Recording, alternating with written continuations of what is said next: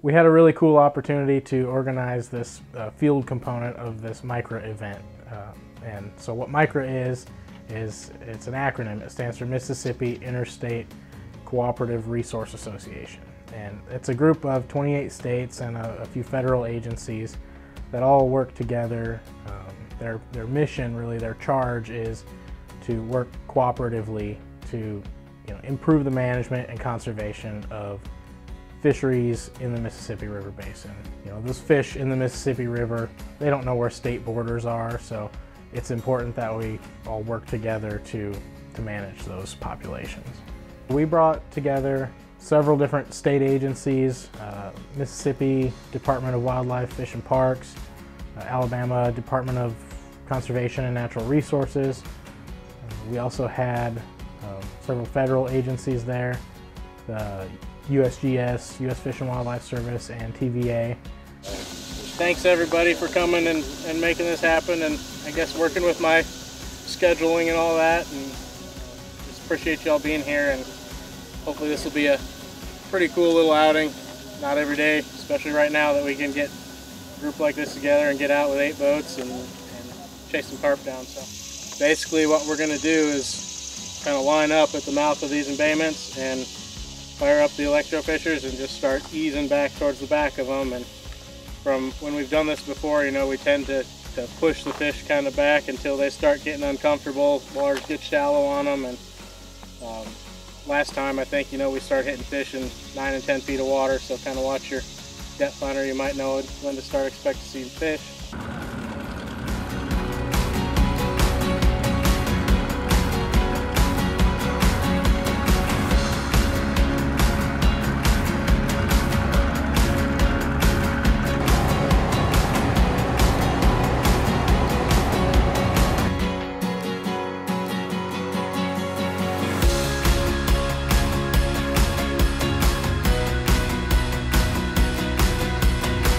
Especially in these places where there aren't as many of these fish around, like Pickwick Lake. It takes more boats all working kind of together in unison, kind of in a tandem fashion. This time around, we only saw a couple of fish, and they were able to kind of evade us pretty well. This is a technique that we typically use more so when the water's a little cooler. The fish are more congregated and can't escape quite as easily. But we had an opportunity here, and when we have opportunity like this to get all these folks that were involved out, we just kind of take advantage of it when we can. So. Alabama's boat. Yeah, they got a miss on that one. Well, he's retired. That's what happened. You guys seen anything? I ain't seeing nothing on the side yet. Oh, Bait fish, a lot of millions. I believe if we go below the dam, we'll get them. let's go. And they're not spilling according to their schedule, so it should be pretty cool, calm water down there. And then in the afternoon, we had a chance to go down below Pickwick Dam, which is technically a part of Kentucky Lake. And we've got higher numbers of silver carp down there, and we used some similar methods, not quite as many boats down there. We're not, it wasn't pushing a cove the same way that we had been. But we were kind of working together to electrofish around the face of the spill gates there and the lock, and we're able to collect some fish down below so that we were still able to show people what a silver carp is. And we kind of highlighted how these fish are using the locks at these dams to move from one reservoir to the next.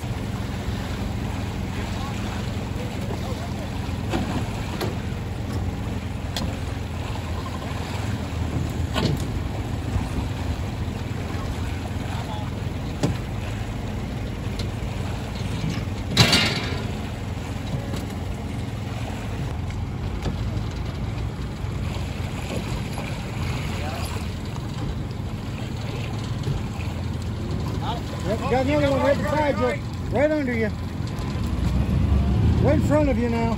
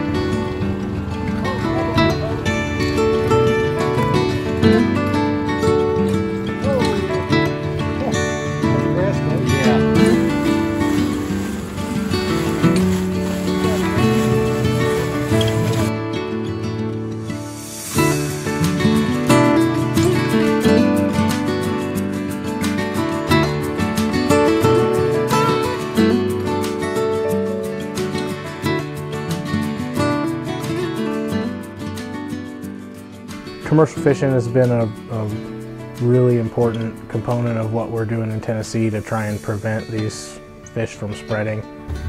Our harvest program right now is going really well. I think on average they're harvesting, almost 700,000 pounds of fish every month. So there's a variety of products that silver carp can be used for when it's brought to a commercial market. Some of the higher value products, you can see silver carp as food for human consumption. They'll use it in strips or fish cakes or things, and it's really good to eat. It's a pretty mild, white, flaky fish. Other industries that are using it, the bait industry, right now over on the East Coast, there's a lot of the silver carp going over there for lobster fishing, bait, and then I think also some down in southern states, down in Florida, maybe for crabs and things. And then there's, kind of your byproduct, lower level fish meal type products, fertilizer, some pet food products, things like that. We had representatives from the Mississippi Wildlife Federation, the Tennessee Wildlife Federation, multiple states, micro representatives. All this was pulled together by our TWA staff. They did a fantastic job getting boats lined up. Other states contributed boats and equipment too. Quite a bit of time and effort into putting on a good field event for the folks that were there to emphasize what's going on with silver carp in Tennessee, and really Tennessee and Cumberland River Basin and surrounding states.